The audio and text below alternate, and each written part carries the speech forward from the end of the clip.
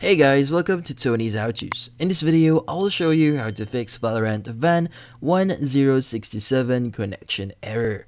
But before we start, hurry up and check out our latest software just under this video. So let's get started. So there's a few things that we should be doing here to fix this issue. So one of the things that you should be doing here is check for updates on your Windows or your PC. So in this case, we want to go to the search at the bottom side of your screen here and just type in update, and you should see the check for update settings here. Now in this case, you want to click on the check for updates here and see if there are any updates, and make sure that you installed it on your PC. Now once you've installed it, go ahead and restart your PC and we'll be going to the next step. Now for the next step, we now want to update our graphics driver. So at the bottom left of your screen, just go ahead and click on it, and you want to go to Device Manager. So go ahead and open this up, and from here you want to look for the section that says display adapters. Go ahead and click on it, and you want to right click on your display adapter here, and you want to click on update driver and click on search automatically for drivers. Now in this case, it's going to look for and basically install the latest driver for your graphics, and once it is installed, you could go ahead and just click on close here, and we are now ready to proceed with the next steps.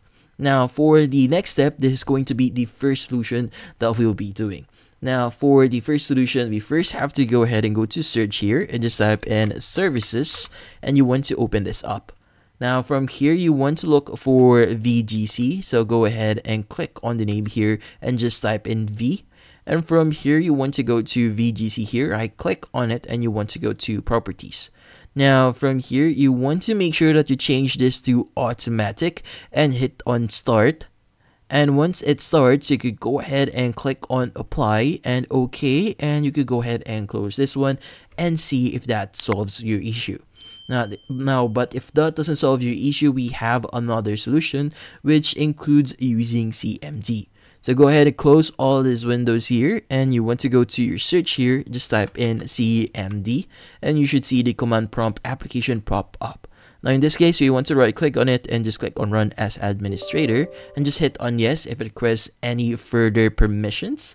In this case, we want to type in the following command, which is going to be ipconfig /flush DNS. Now in this case, go ahead and press on enter. And the next command that we'll be entering here is going to be netsh winsock reset. Now here, just press on enter, and from here you need to restart your PC, and from there see if that solves your issue. And that's about it. So thank you for watching. If you have any questions, feel free to ask in the comment section.